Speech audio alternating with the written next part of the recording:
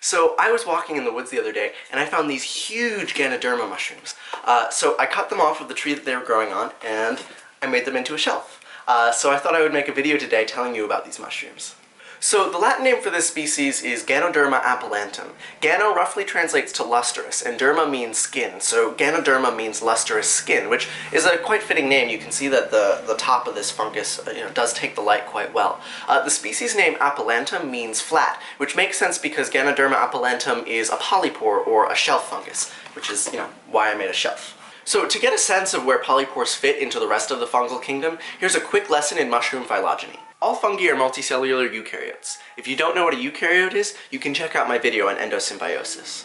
There are a number of different fungal phyla, but for our purposes, the most important distinction to keep track of is the difference between molds and mushrooms. Both molds and mushrooms are decomposers. That is, they externally break down and digest whatever it is they're growing on. However, the reproductive habits of molds and mushrooms are quite distinct, and that's what makes them different groups. Molds, like the gray stuff that grows on strawberries, are comparatively simple and don't produce very large fruiting bodies. In contrast, mushrooms produce very sophisticated fruiting bodies that release spores. This fruiting body is what we typically think of when we say the word mushroom, but in fact, most of the organism exists as a large mycelial web that is within the substrate that the mushroom is growing on. A mushroom only forms when the mycelial network is ready to reproduce. You can think of the relationship between mycelia and its mushrooms to be analogous to the relationship between trees and their flowers.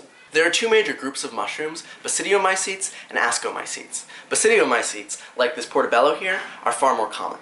Basidiomycetes, in turn, can be grouped into agarics and polypores. Agarics have this typical mushroom shape with the cap and the stem, whereas polypores are shelf mushrooms. Ganoderma Applanatum is a polypore. Keep in mind that this tree that I've made contains a lot of simplifying assumptions, and in no way would it satisfy a rigid taxonomist. However, it does contain all of the major groups, so you should be able to use it to roughly group any mushroom that you find outside.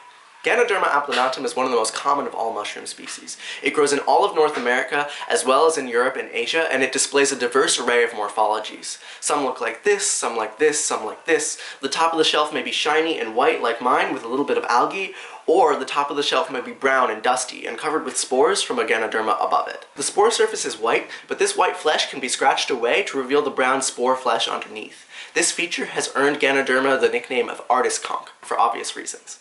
Ganoderma is one of the most long-lived of all polypores. Its flesh is very hard and woody, and it can grow annual rings that last for several years. My guess is that this mushroom is over a decade old. So the shelf was quite easy to make. I just screwed the mushrooms into the back of a piece of wood, and now I'm going to mount it to my wall.